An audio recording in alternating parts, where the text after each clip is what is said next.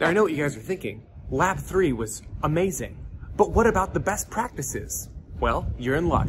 Today's lab, Lab 4 that is, you guys are doing great, is all around best practices within processes. So today we're going to talk about preparation, doing the work, and actually cleaning it up for the digital worker. Remember, our digital workers love to stay busy, so we want to give them the best accurate work to do to complete so they can keep doing more and more for us.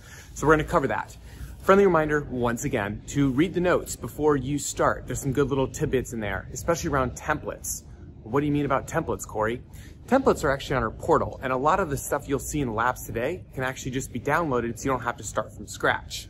Pretty neat, right? And it doesn't cost you anything. So check it out. We'll see you in Lab 4. And welcome back, Lab 4. All right, guys, so in Lab 4, you've read the instructions as well as the little notes in there.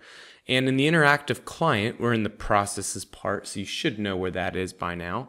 And simply open the one called Lab 4 Process. Again, we're in Process Studio, right? So Lab 4 Process. And on our main page, it should look something like this. So the first thing I want to do is we're going to get back to our handy dandy blocks, okay?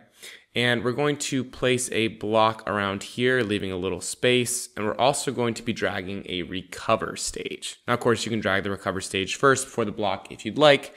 It doesn't matter.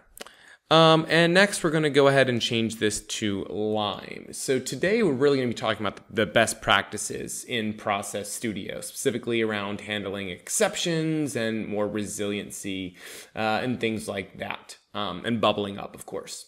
So let's go ahead and rename our block. So we'll call this our prepare section. So you can kind of see you want to launch our website here, right? And have it record. So this is our prepare section. And from the right of the recovery stage over here, we're going to add an exception. So let's go ahead and drag this over here. And in this one, let's call this failed to launch. So maybe the internet was not working, or the website was down or crashed. And this time we're going to go ahead and choose preserve the type and detail of this current exception. This way, anytime an exception will bubble up from the launch action, right, we're going to have that detail preserved. Okay, so we'll go ahead and click OK. And of course, we need to link that together. And I'm going to go ahead and make this font black. There we go. Okay, so you should be looking at like this, humming along quite nicely. So we're going to go ahead and prepare a couple of those same steps. So we're going to add another recover next to search. We may need to drag this down just a little bit. We're going to want to put another block around this one. So go ahead here, and this is where we're going to do the work, right? So we've got our prepare section and our work.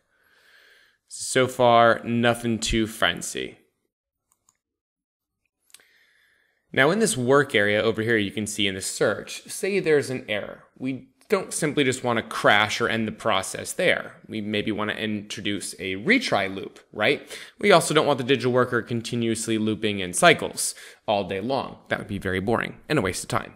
So let's go ahead and add some retry loops to this. So here we've got a data item, search for DOW, that's stock ticker right here. And we're going to go ahead and add a few more. So add 2 data items right down here below. And let's open up the first one, and we'll do this as retry count. And we're going to, this time, instead of text, like we did in previous labs, we're going to put number, okay? And we'll set the initial value for this one, the retry count, at 0. Makes sense? Yep. And then the second one over here, we're going to do retry limit. Now, obviously, we want to set a limit to this, so we'll also choose number, and then we'll put 3. So 3 times. If it's not working then we can have the digital worker go move on to other items, right? And we'll add one more block around this, and we'll call this one data items, obviously, because this is where our data items are located. Okay, now we're going to need to do a little bit of spacing work here. So I'm going to go ahead and move this down a little more, and I'm going to grab this block down here. And what we want to enter here is a anchor. So anchors really don't do anything, but they really help with organization part over here, keeping this kind of tidy, especially as you build a lot more complex or deeper automations, if you will. Now, to the right of this recover to stage, we're going to add a decision stage. This is the first time we're kind of encountering a decision stage. Looks like this one right here in all its glory. So let's double click this, and we're going to basically say, should we retry this? Question mark. And now under this expression builder right here, this is where we're going to basically take our numbers. So we want to say this is just some very basic simple math. Is our retry count, if I can drag today, apparently I can't, retry count is less than the retry limit. Okay, so there it is. All we're saying, if this number is less than this, then proceed in a certain direction. Now, of course, if you wanted to do a check, you could hit validate and just say, okay, is this expression? It's a good little way to test that. And there's some other really neat functions in here as you go deeper in the labs and training that I highly encourage, especially if you ever want to convert, say, numbers to text or text to numbers, that kind of thing. A lot of great stuff in here, again, to really just remove that coding functionality that you don't need for Blue Prism. So highly recommend exploring a little more there once you get through the labs. Okay, so let's go ahead and hit OK. And we should be looking like this.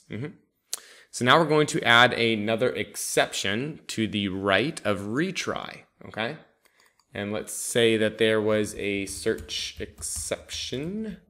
And again, we'll hit preserve that detail right there. And now we're going to add a calculation stage because we want to increase this count number every time. Makes sense? Yep. So we'll go ahead in here and we'll just call this one count, right?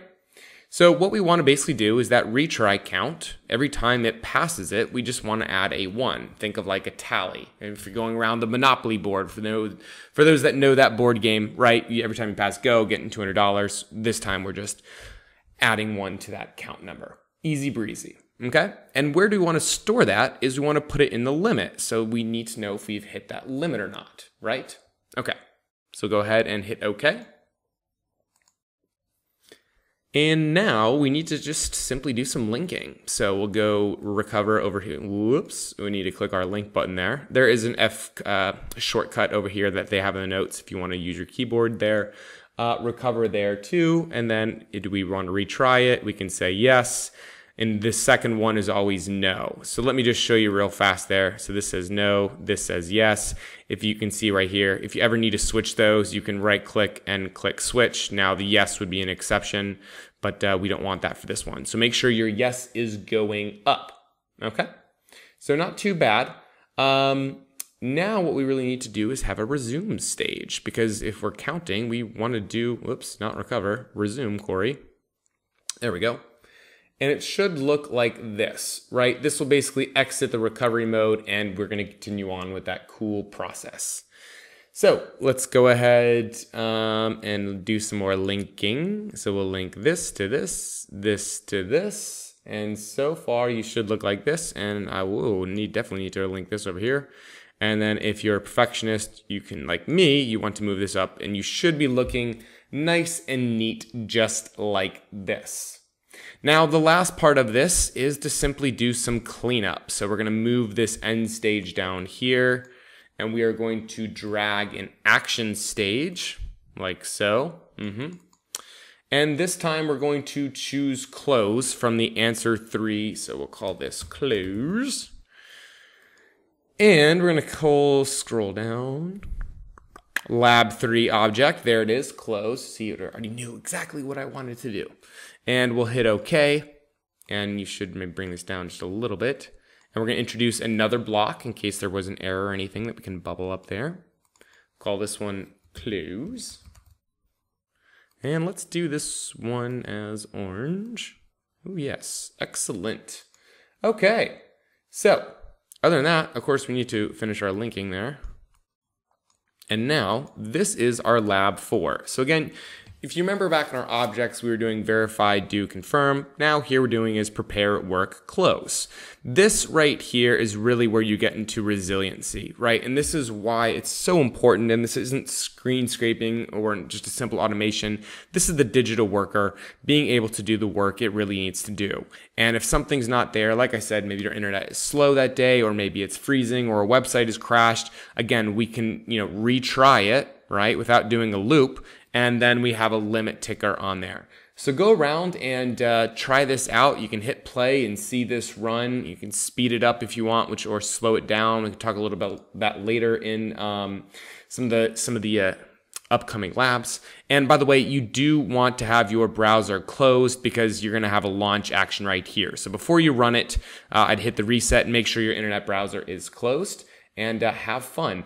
By the way, friendly reminder again, I hope you guys aren't annoyed by me saying it, but there were some really good tips in italicized font in this document there. So I highly recommend that you check those out. So we'll turn it over to the wrap up, and we'll see you on the next lab. Thanks, guys.